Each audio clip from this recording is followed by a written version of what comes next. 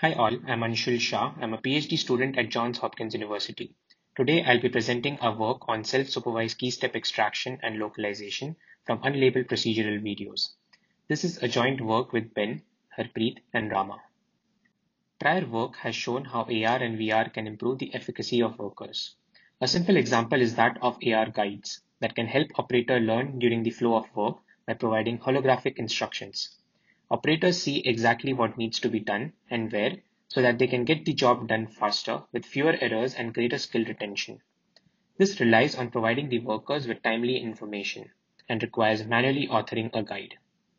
In this work, we ask a fundamental research question. Can we automatically break down a complex task into its key steps? In the context of AR, this could involve steps based on how orientation changes, hand movements, use of particular tool, etc. In this work, we present a learning from observation style framework. We propose an intra-video SSL approach with novel losses. Training a light temporal head on pre-extracted features enables us to do fast training while allowing use of long temporal contexts. We extract key steps using a trained model using cluster and sample approach. Our approach is suitable for both vision-derived and on-device modalities. The first step in our pipeline involves extracting what we call raw features. These could be any off-the-shelf feature extractors like ResNets, VITs, or motion encoders from Raft, or even on-device modalities like gaze, head pose, hand articulation, etc. The idea of adapting pre-extracted off-the-shelf features enables us to effectively leverage SSL on extremely small datasets. Note that in our setup, this is an offline process.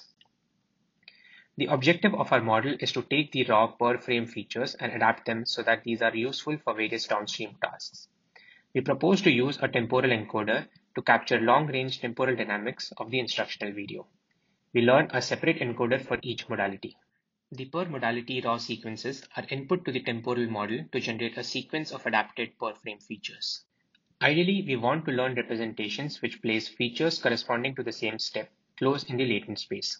But without access to labels, a temporal consistency-based loss has been shown to be helpful in past work. We use the CIDM loss to enforce temporal consistency. The first term forces positives within the window W to be close to the anchor, while this term forces the anchor to be far from negatives. In this work, we improve upon this loss in two ways. Instead of positives coming from RGB alone, we propose to use features from different modalities in the contrastive framework. This helps the model distill information from different modalities while still being able to do single modality inference. One issue with this loss is that the temporal window of positives need not be accurate since similar steps might repeat in the future. So we propose to augment the window. Since raw features are extracted from pre-trained models, they might already have some signal on what might be false negatives. We propose to compute pairwise distance of all raw features to the anchor and add them to the positive set if the distances lie within a threshold. Including our proposed fixes, the final loss looks as follows. We augment the positive set and apply CIDM loss on features extracted from multiple cubes. Now I'll discuss how to extract key steps. Once we train the models using the loss, we use it to obtain features for an input video. These are then clustered using an algorithm of choice. Next, we obtain cluster assignments and distance to cluster center for each step. Finally, we extract the required number of key steps from each cluster through sampling. Here, we qualitatively show key steps extracted for the task of assembling an IKEA drawer. We see that the extracted steps seem reasonable given the manual illustrations. And here we show the key steps for the task of replacing a printer cartridge, where the data was captured using a HoloLens 2 device.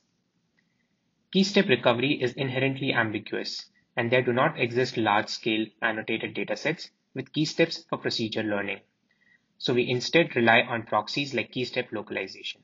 We see that our approach outperforms the baselines by large margin while using the same backbone and single modality inference.